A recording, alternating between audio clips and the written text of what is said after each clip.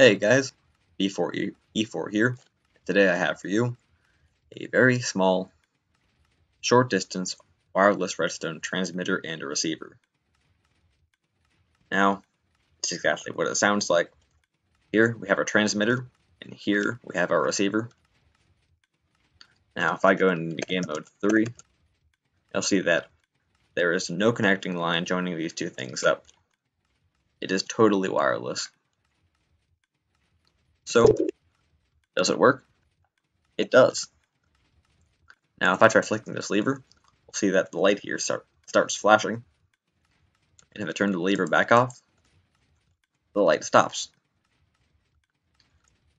Lever on, we get more flashing. Lever off, it stops. So, how does this work? Well, it's very simple. Every so often, this set of observers here sends in a pulse.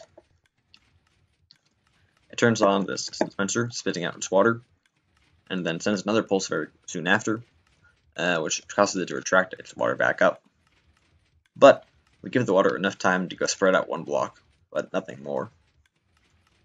The way that water works, if there's a nearby hole it can flow into, then the water will try to flow into that hole and only that hole. But if that hole is covered up and it can't flow into there, it'll try to instead spread out in all directions. And when it does try to spread out in all directions, we pick that up with this observer right here, and we get the flashing light.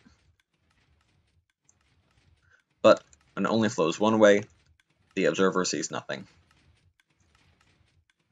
That's all there is to it. Thank you.